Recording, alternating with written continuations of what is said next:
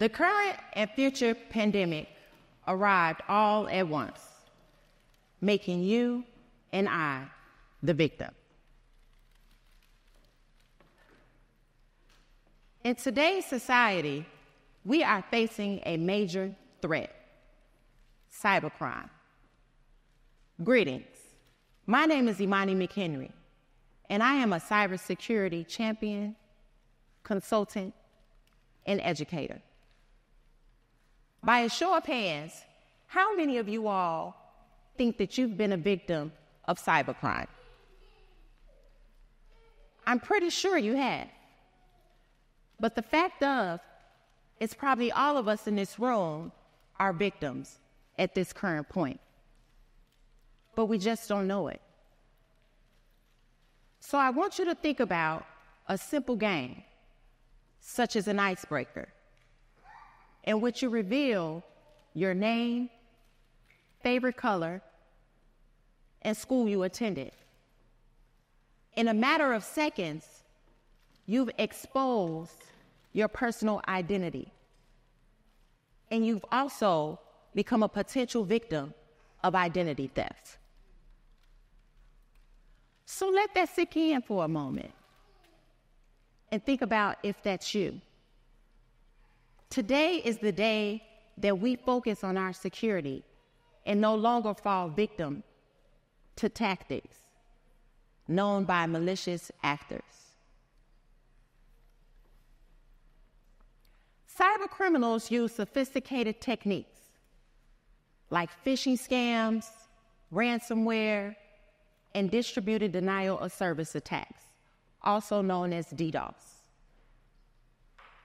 Phishing involves sending a malicious email in which clicked can put viruses on your system. Do you think that that's a problem? Having valuable information on your devices, such as your everyday pictures, maybe your taxes, or something as simple as a paper.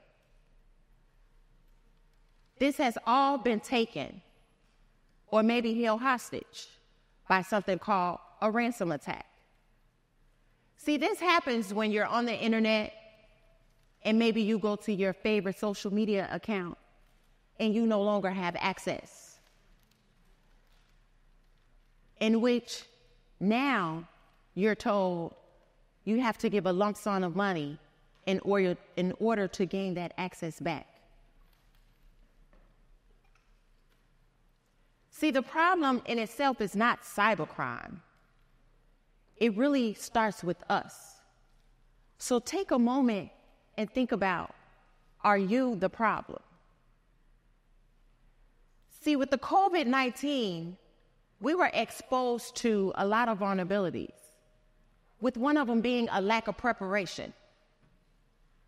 There were simplistic things that were told to us as a nation and which should have been an everyday routine, such as washing your hands, covering your mouth when you sneeze, or giving someone 5 feet in a grocery line. I don't know about you, but that health issue is something that is alarming to me.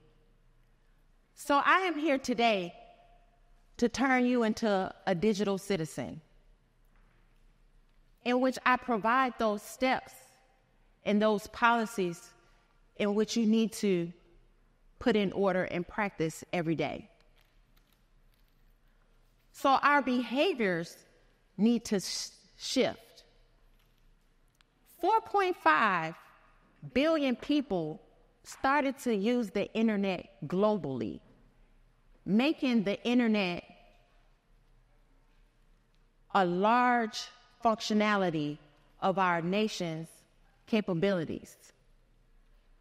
We use it for communication, we use it for innovation, and most importantly, we use it for an everyday usage. It drives commerce in which we bring in money. but it also drives commerce in which we lose it as well. 800,000 internet complaints were told to the FBI alone in 2020. I don't know about you, but that sounds very alarming.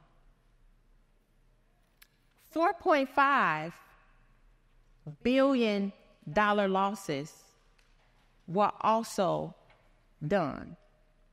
If you compare that to several Fortune 500 companies, that's the amount of their revenue. So who's the problem? Are you still thinking about it?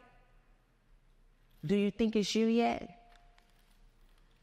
So practicing digital hygiene, like updating your information, checking your devices to make sure that they're patched against vulnerabilities, sharing information and having conversations with your family members about digital literacy and why that's important to your community, using and changing your passwords often and not using them on the same platform as you would, such as your social media account or your business account or your banking account.